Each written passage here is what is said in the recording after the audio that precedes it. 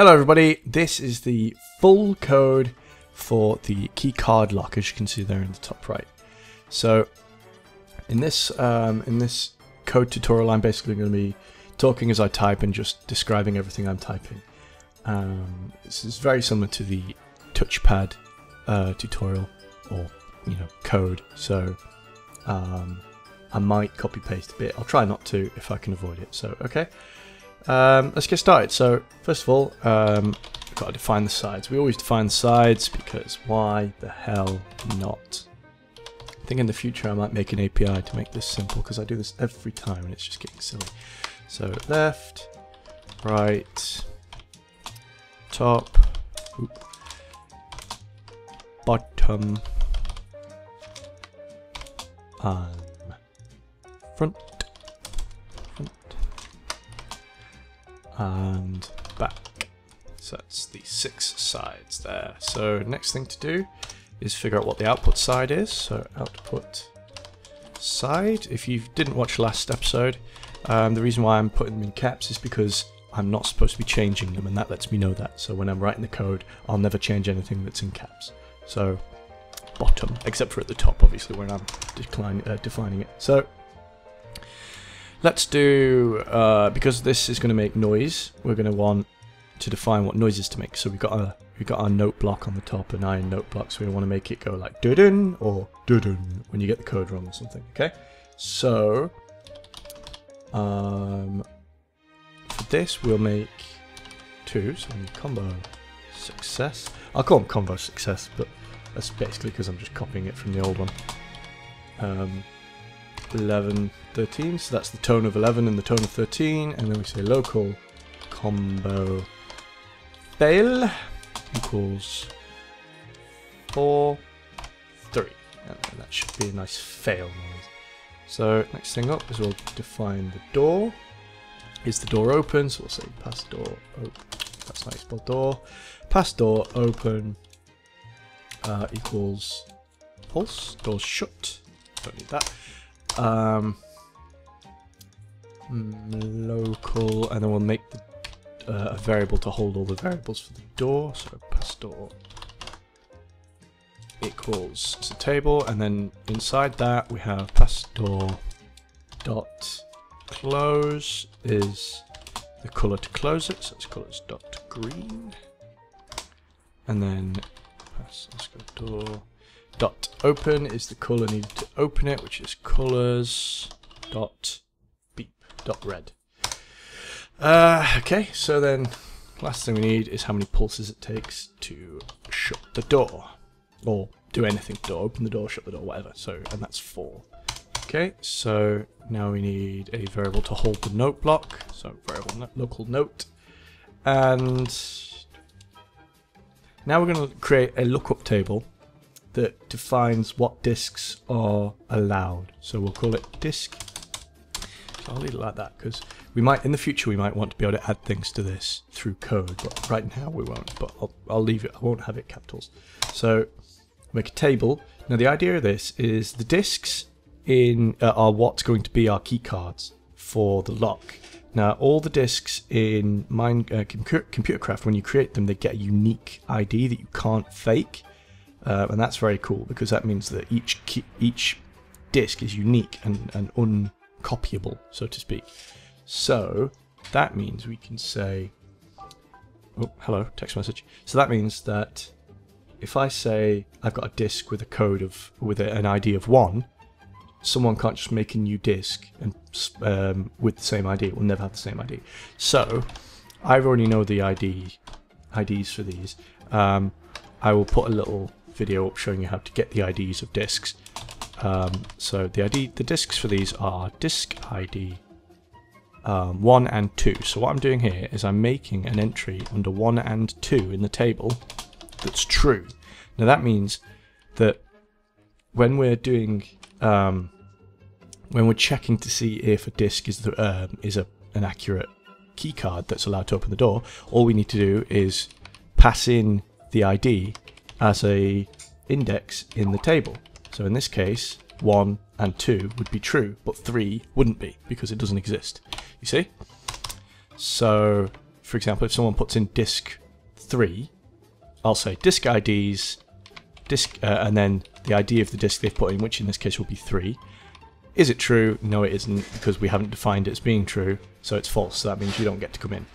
If, for example, they put a disk in and it has an ID of 2, we say disk ID, and then in the square brackets, what is the disk ID? It's 2. What does it equal? True. Okay, you can open the door.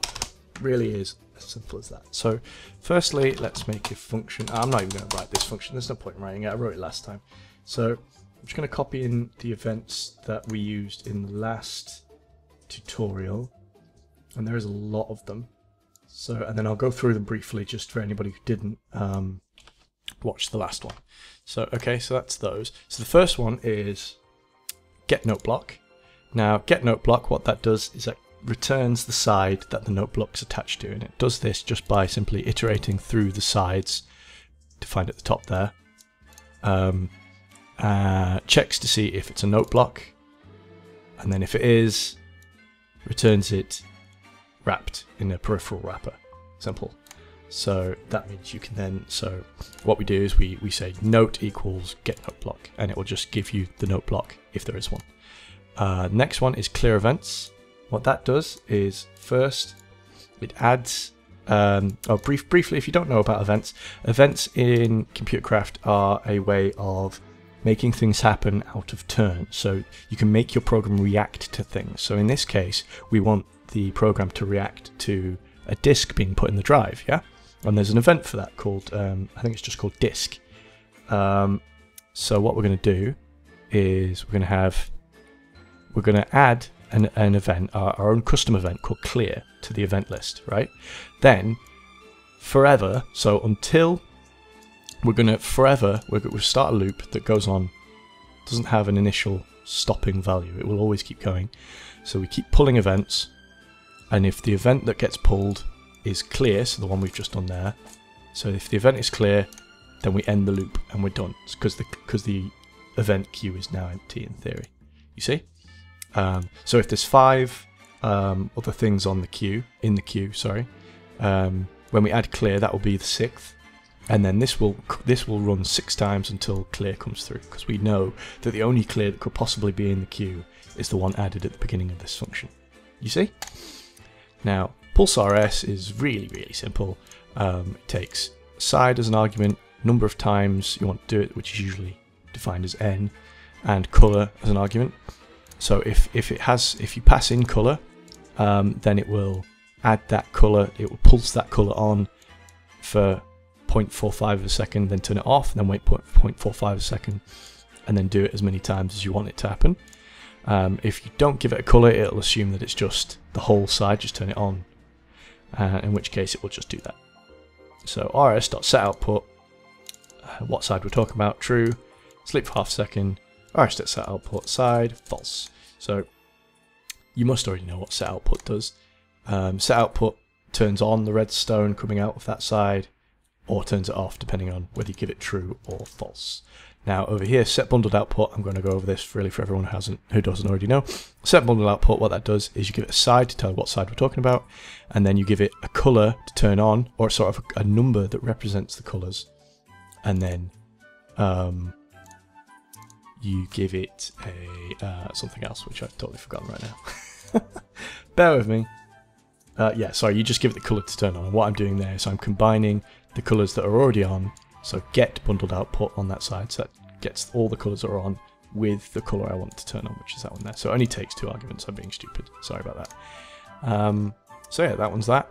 Play note basically takes a table of notes, which what we've defined up here. So that's 2 tables there, and then goes through them for as many notes as there are until we've done them all, and just plays them using the note block as such, as so.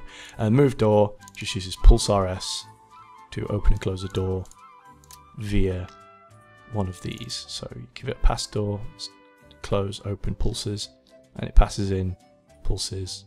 If it's open, you pass in pulses open, and if it's closed, so if open is false, then it's output side, number of pulses, and the color to close the door. Simple. Okay, so let's get on with the new stuff. So for this one, we don't need, in the last function, in the last program, we needed to get the monitor, didn't we, or monitors.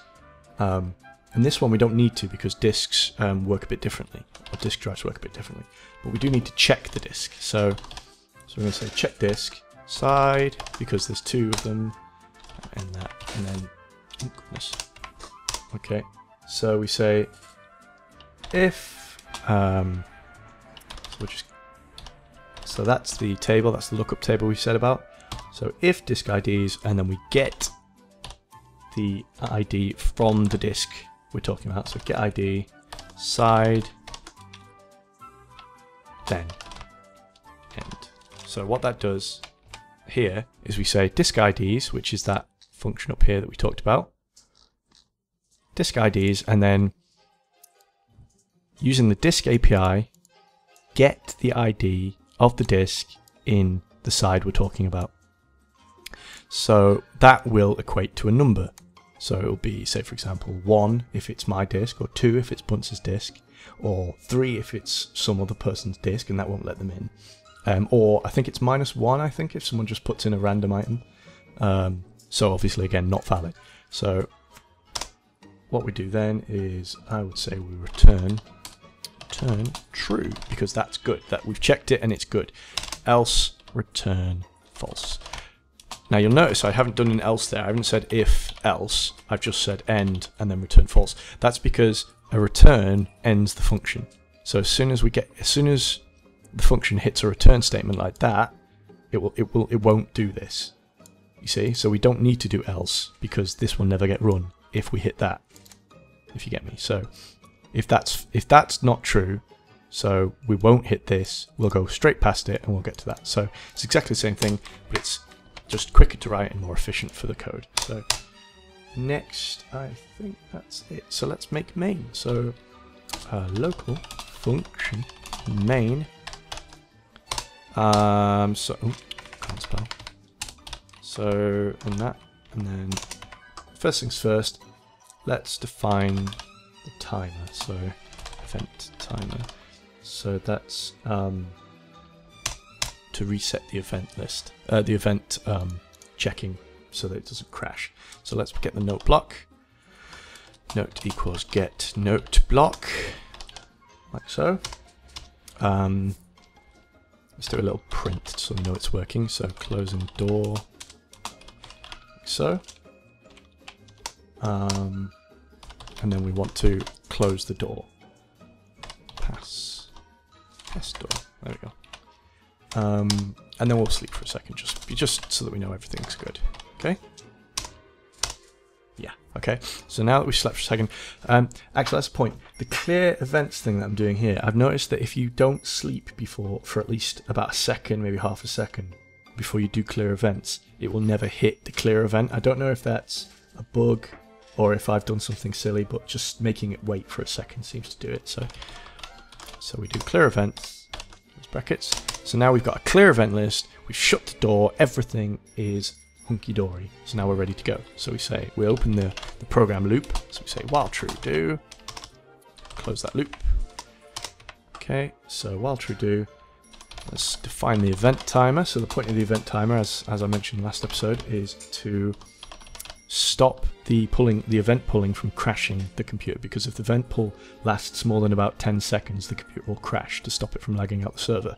So what we want to do is make sure that the computer doesn't crash. So we'll say start timer 6 seconds. So in 6 seconds, it'll fire a timer event.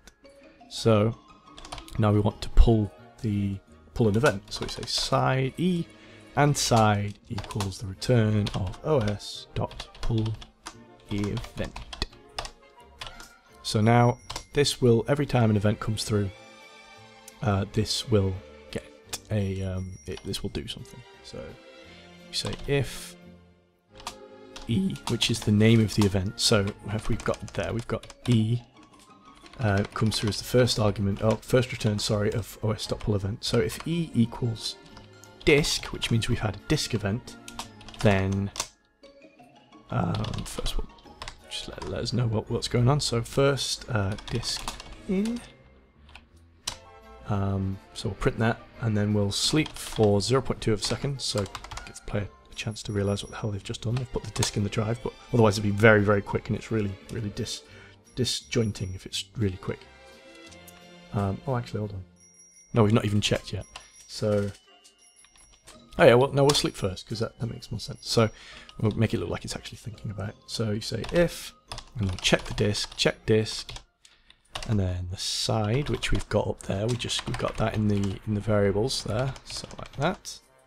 So if side, so that's the side that we get the return back from the disk event. Then so that's the correct disk. So opening door. Shut up like that. There we go. Door, opening door. Sleep.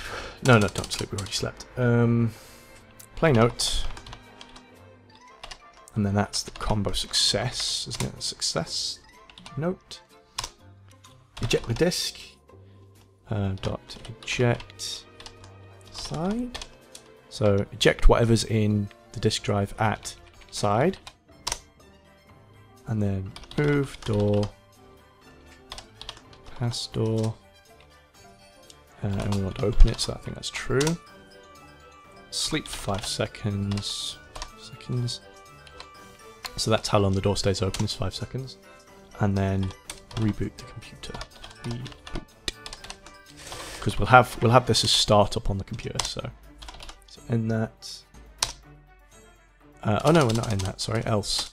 So if it's the wrong disk, we want to play note combo fail and disk dot eject side, so it gets whatever's in there gets thrown away. So there we go. And that one, another one to end. Yes, we have end, and then run main, because we've defined everything, we just haven't run anything yet. So running main. So that is actually all there is to it. Like, how much simpler is that compared to the last one? So much quicker to write. So yeah, let's go test out in game. If you want to see this in action, just check it out on the primary video. If you have any questions, or if this something in here didn't work for you, let us know in the comments below. Don't forget to like and subscribe if you enjoyed this and you want to see more. Thank you for watching, and goodbye.